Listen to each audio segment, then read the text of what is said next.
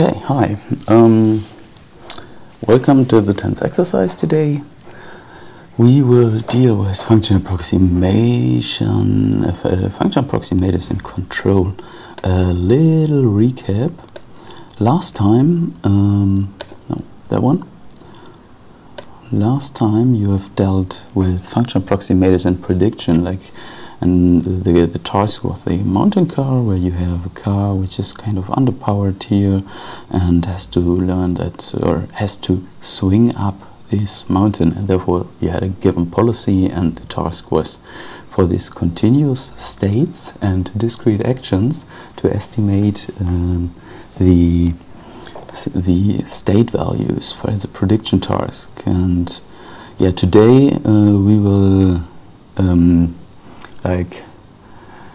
get going with learning the policy and not taking a fixed policy. And therefore you last time had used linear function approximators, and in the end an artificial neural network, which was some kind of able to predict the state space in a somewhat good manner here. And I think the input to the neural network, there you've just chosen the position and the velocity normalized, to my mind. And yeah, it worked quite well, and therefore let's maybe go ahead and try the same, but like not predicting state values, but state action values, which we can then use to come up with a policy, right? Okay, yeah, so we have the same example here, like the mountain car I've just shown. Our state space is the position and the velocity, like just mentioned, which is in this range. And we will use a feature vector, like at the end of the last lecture, again, to normalize the state space into the area of +/-1, which works quite well for artificial neural networks. The input space here is our action we can choose, which is 0, 1, and 2 for like force to the left, force to the right, or do nothing. Okay, yeah. Let's get into the code. So we should implement semi-gradient saucer control using artificial neural networks. Let's check out what is given. We have given the featureize function already, which takes the state and normalizes it to the range +/-1. And we have a plotting function we can use later on to plot the cost to go, like you know it from the lecture.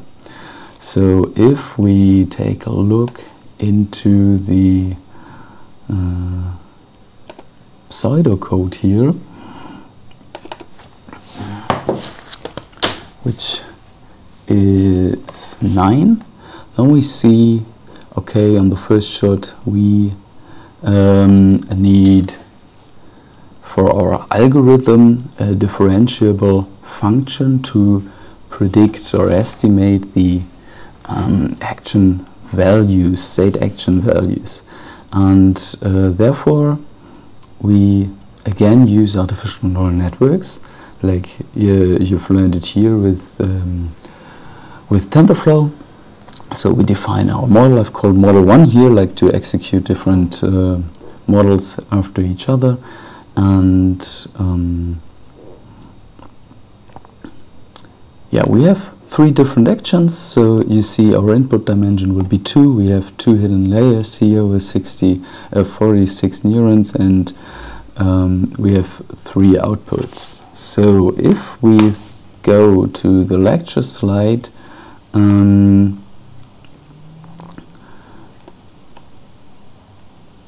number 3 here, where we see the different topologies for action value function approximators, what would you say which topology we are looking at here? Yeah, the middle one. What's the benefit of that? Yeah, since we are somewhat predicting totally distinct actions, so the action is 0, 1, or 2, it's maybe harder for an artificial neural network to represent this only on a single input with and distinguish these three actions with only a single output, but it might be much easier directly to only on the state where we are give three outputs, and for the action values, and where there we can just check, okay, which is the maximum here, and yeah, choose the action that way. So that enhances the learning, or makes it much easier, like Oliver told us. So yeah, we need a policy. As policy, we simply, like, since we have three outputs for the action values, we just check which has the maximum action value, and we'll take that action as a policy then. We need a step size that is given, we need an epsilon, which is already given here, and we need parameter vector omega. Where do we find this? Like, this is basically the trainable parameters here in the artificial neural network, so the weights. And for optimization we use stochastic gradient descent, and the MSC is a loss function. Yeah, okay, if we hop into our code, we start here running different episodes, initialize our x0, which is done by the reset here. That state is then normalized and gives us our x0. So then we have to choose an action, and that's shown here. So we calculate based on this state using our model the action values, and then epsilon greedy choose the highest action value, choose the action which has the highest action value here in this cell. Then we apply this action to the environment and observe the next action in the reward, which is done over here. And yeah, then we, of course, for our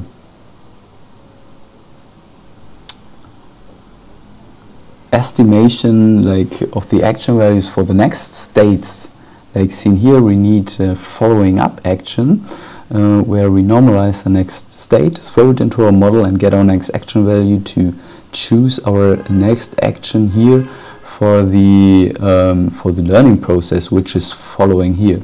There we separate between, like, two cases.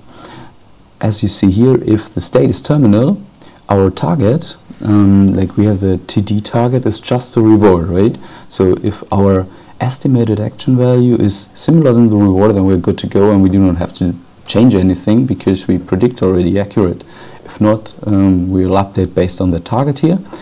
If it's not done, then our target is, like shown here, the reward plus a discounted next action value, and therefore we need the following up action and the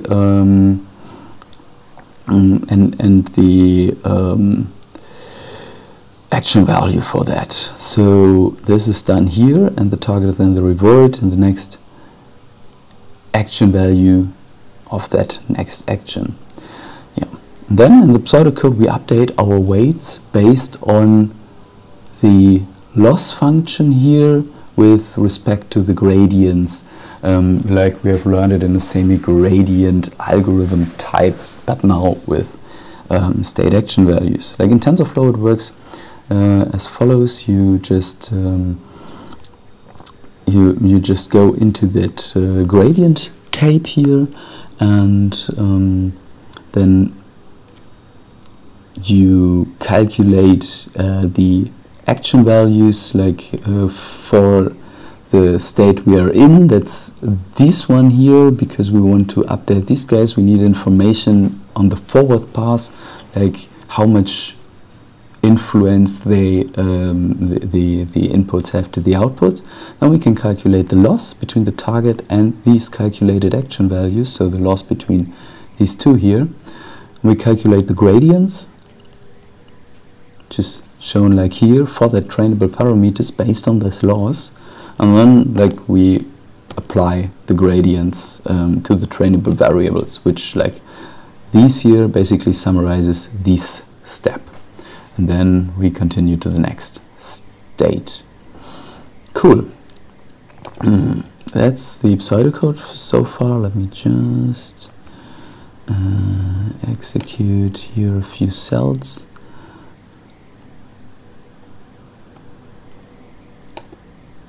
To get stuff running for later. No, stop it.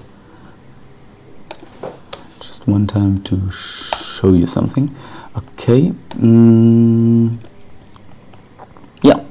So, and then as you see here, we trained for 300 episodes. And an episode, I think it's terminated after 200 steps, or if we reach the goal. And till then, we get a reward of -1 every step we do not reach the goal. So what we see here is the cost to go till what the agent or what the estimator estimates for the greediest action. So we just take the 3 action values and take the maximum out of it, and like think what the agent could perform at its best. And we see here in the beginning it's normalized to a range of round about 0. So after 200 episodes the estimation looks like this here, and after 300 episodes like this. So this is not really what we have expected. I mean, if we are in the position of 0.5 we reach the goal, and it looks like it's worse in that case, like to have a high velocity to the right in comparison if we are the totally opposite. So like this estimation really doesn't make sense. What we would have expected, I think we have seen it in the lecture here, is something like this. So that we expect here, I think we can solve the task at around about 120 steps. And if we have a good policy which does this, we do that swing up, and we see here then in the end if we are on this state where the position is, I think here it's on this state where the position is quite right to the or near the goal and the velocity is high, then we have nearly no costs and not expecting 130 steps here. Reduce what the problem could be. To my mind, it's related to that generalization aspect. So if you think about why we have introduced function approximators, it's because we have an infinite state space now, a continuous state space, which is not impossible or quite hard with computational resources, like to represent in a matrix form. And therefore we can use these function approximators, which like only knowing about the middle path here, as you see, the little dark area here is the path the agent took, is like based on this information the agent estimates how good or bad it is here on the outer side. And in this case, based on these 2 inputs, like the estimation is like simply garbage from the artificial neural network, and since like the agent didn't made it to that area, it cannot even correct these assumptions based on on some knowledge. So to counteract this, we can maybe provide a proper feature engineering, or like Oliver introduced it, like proper feature engineering based on expert knowledge. For example, the energy was a good way to go, or the cosine, I think, of 3 times the height or something. I mean, you need expert knowledge for that, but today we will take a look at what you might do with some feature engineering tools if you don't have or actual expert knowledge about like the control task. And there Oliver introduced the so-called tile coding. By the way, let's maybe, oh no, we cannot execute this. Okay, it's just running. He's just introduced this tile coding here, which like somewhat discretizes this state space here with this grid, and for the position which is just drawn here with this 4 different grid structures. Like we have binary features which are active, which are indicated by this highlighted colors here we put into our artificial neural network, and yeah, using so you can somewhat locate where you are in the state space, but yeah, with a binary feature which tells us this is just 0 or 1. Okay, today we would instead use now a radial basis function and not this tile coding. And radial basis function, I do it in a somewhat similar way, but not with the binary binary features with just like on or off the input for this, but with a continuous features. So like for every grid you see here just highlighted, and all the other grids you add a weight as an input, and therefore you can somewhat approximate the position maybe in a more clever way. And if one of these features is active, you just give a 1 here to that input, and in our case we throw, as seen here on the one-dimensional case, so if you would be here only on the x-axis, we would throw some Gaussian curves to our state space. And like if we are, for example, here in this position, the feature is not even just 1 or 0, but it's like the value from the Gaussian curve for the feature we have there.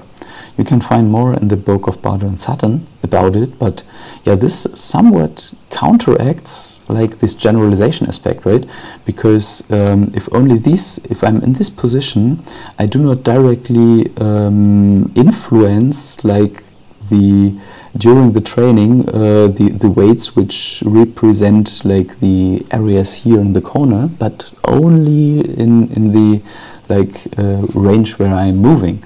And that's like how we can enforce like to influence only the weights here in the middle area, and the rest would like not be influenced if I wouldn't go there somewhat in the region.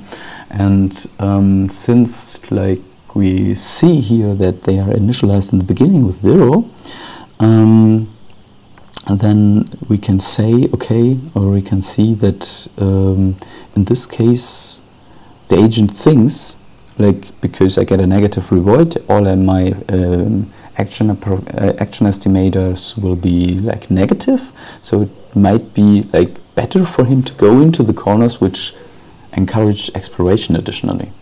Yeah, and this we have like done here. Let's make this a little bit bigger again for our function approximator using using Sarsa. And we haven't not coded this on our own. So like you would do it typically in the afterwards when you have visited this course. I mean, you programmed all the algorithms on your own and you know them, but yeah, from there on you would typikally use toolboxes which provide like these algorithms and maybe adjust them a little bit. And the same we've used like for the feature engineering. So we've used sklearn here, which like takes some samples of the environment to figure out like how it looks like, and then you fit your featureizer to this to this landscape, like, which in our case uses 4 types of RBFs, which different standard deviations here in this Gaussian curve, and yeah, we have used 100 components, like 100 Gaussian curves for each. So like if we think about the tiles, maybe we have like even again here these like these 4 tiles with 100 of squares in it, but in our case we have like different standard deviations and 100 of these Gaussian curves per standard deviation, so overall 400 at all. So then we have provided a performance measurement. We'll talk about this later, which just uses the action epsilon greedy and returns the performance. We have a plotting function again, and then we have our code here. And now, instead of the old featureize, which just uses scaling, we just use a featureize, the new featureize, which uses a scaling as well, and the RBFs. And what we can see here in the results, if we take a look at it, that we are able to somewhat estimate now our landscape a little bit better. And you see here, like on this now shown red curve here, that the agent is somewhat able even to it would be somewhere here in the end, but he's like able to finish the episode and to do the task. We will see in the end. And this as well looks like somewhat similar to what we would expect here out of our lecture, just a little bit shifted in our case. Okay, then since we introduced that these artificial neural networks are somewhat sensitive to the initial case, I think it was introduced by Oliver here, in this case with this inverted pendulum. As you see here, that huge spread between the best and the worst based on the initialization, random initialization. We have like trained, I think I've used 10 agents here for you, and averaged like over the episodes the steps it needed per episode. And we can see here, like after 25 episodes, the agent were like the blue curve is the mean here in average, like to solve the problem, and in the end like to perform even quite well. The red case is a standard deviation. The same you can see here for the in a box plot, which on this side here shows a greedy execution, and we see, okay, wow, it's here even under 120 steps. It's possible to solve that task here. And if we do, like in case, this is comparison between greedy action and epsilon greedy action. So if you still take exploration into account, it just looks like, or it's obvious that you do not perform always good, but you still explore, so your overall performance would be worse, right?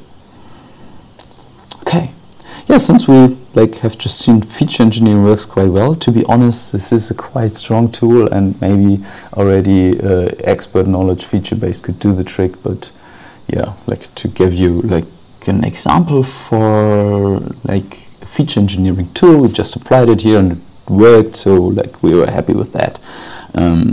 In the end, if you have to throw your neural network maybe on a I don't know, on hardware, you would try to reduce maybe the feature engineering to scale down your weights, because if we see here the first layer is dependent on the input dimension, we can simply say that in the beginning, in the first example, the input dimension were 2, so just the 2 states, and now we scaled this up to 400. So in the we even scaled up our neuron size we need for that input layer, so we have increased even our neural network, and maybe for hardware application you want to reduce this once again. So, but since this worked quite well, we thought about, let's take the same and maybe throw it on a linear estimator, where we use online LSPI, which is a least squares policy improvement tool. We might first take a look at, I think it's 22. We have used the same RBFs here. We've been plotting in a performance function, and let's maybe compare the code here to the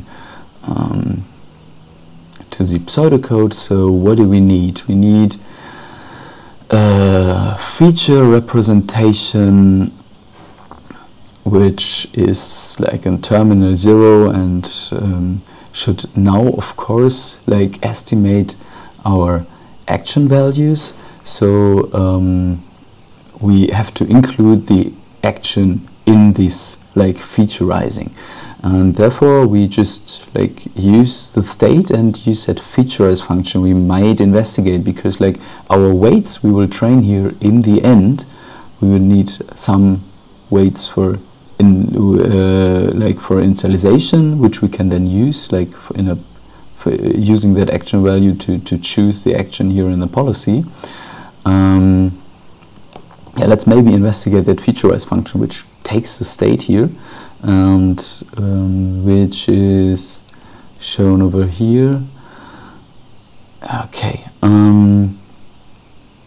Yeah. So our featureize function takes the state as well as the action, like I just showed, like I just told.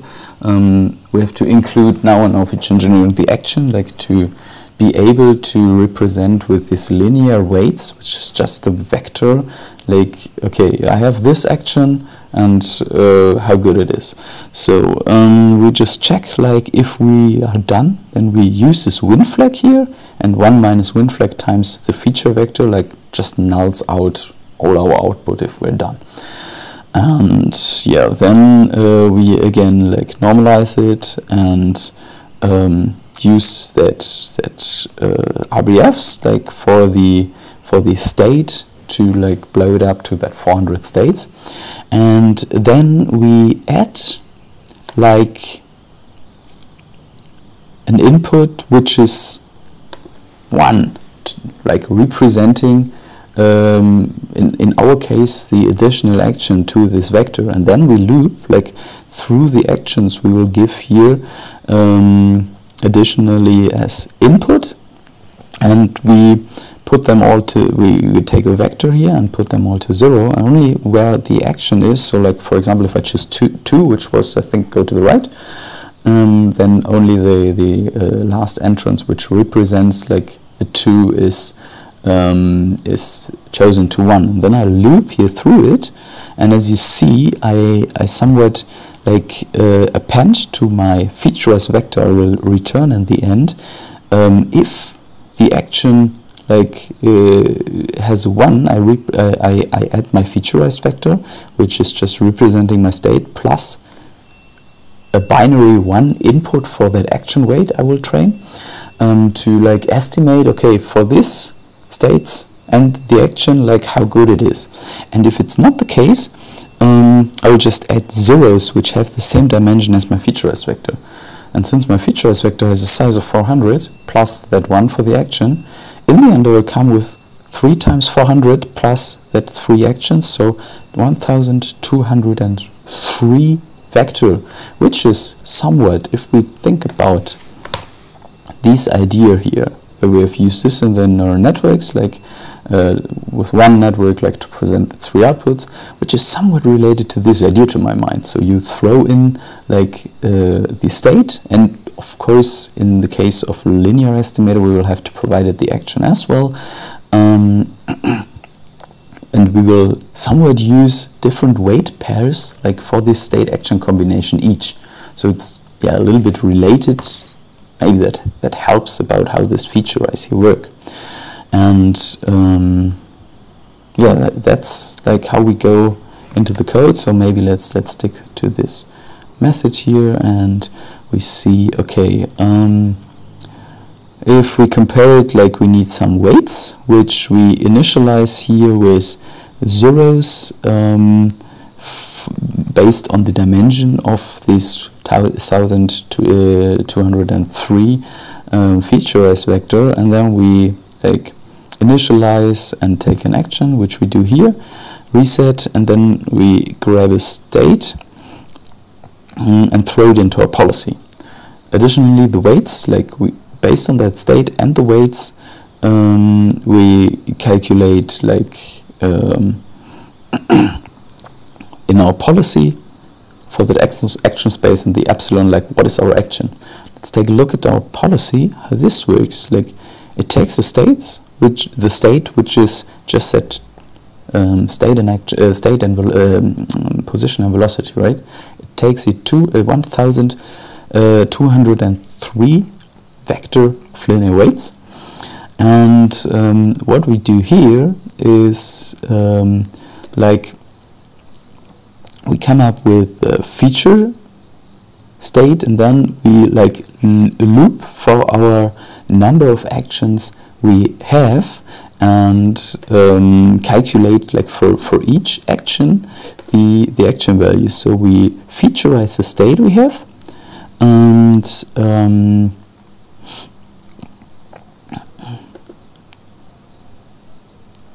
yeah, store it for later on, whatever.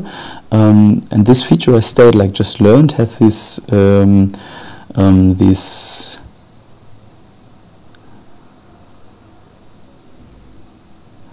three 1,203 values. We multiply it here with our weights, and we get for the action E we have used for featureizing. So in the first shot it's a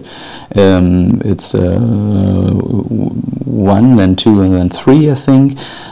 So for all the 3 actions we just estimate separately the Q values here, and then choose like epsilon greedy just in the end, where we have filled up all the 3 Q values. We just use the max out of this, which is like the position of it, which would be 0, 1, and 2 in the end, which represents then our action. Cool. Yeah, then like we apply this action to the environment, and of course, like since we then take a next action based on our policy, based on the next state, the same manner we've just learned so far, and then we go down here into our learning algorithm, where our target is just a revert, and we add like every time if we get a sample, we use a sample to update our linear estimator. I wouldn't go much into detail here. Maybe only as a hint, should take care about this lambda here. We've just used lambda equals to 1, which like means that we do not forget anything. But yeah, if you wouldn't do that, then like you might be able maybe to estimate the cost to go in a little bit more accurate way, but this could lead to instability, because you somewhat gain with the factor smaller than 1 here, this p, which represents like your uncertainty, and which could lead then to numerical instability. If you want to learn more about this, I would invite you like to visit model identification course from Oliver in the next semester, which is kind of cool and like tells you more about this here. Yeah, then like we update, we have a new hyperparameter, I missed this, KW. We update our policy like not every time, like which stabilize the learning a little bit. We will learn even in the next lectures, or maybe today. Yeah, but in our case I think every 10 steps, like for maybe learning a little bit better our Q values, and then change the policy based on that. Yeah, then yeah, what we just do is here just like go one step forward till it's done, and yeah, that's it. And as we can see here in the results,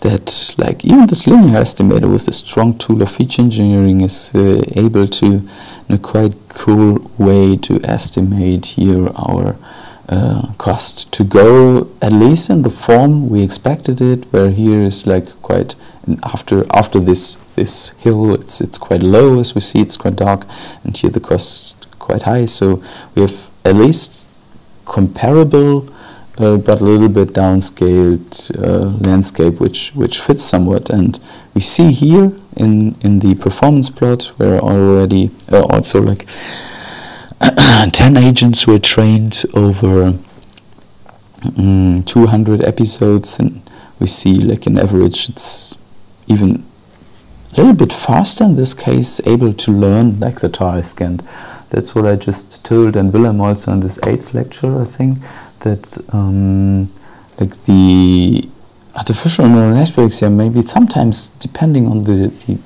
complexity of the task, it's like valid to think about how hard do I have to go. So do not always throw the biggest AI like on your problem, but think about it, and maybe proper feature engineering like seen here in linear estimator just already do the trick. But yeah, cool. All right, that's it for today. So I hope you've learned something, and like from next week on we will go into continuous state space and leave this discrete one. Thanks for listening.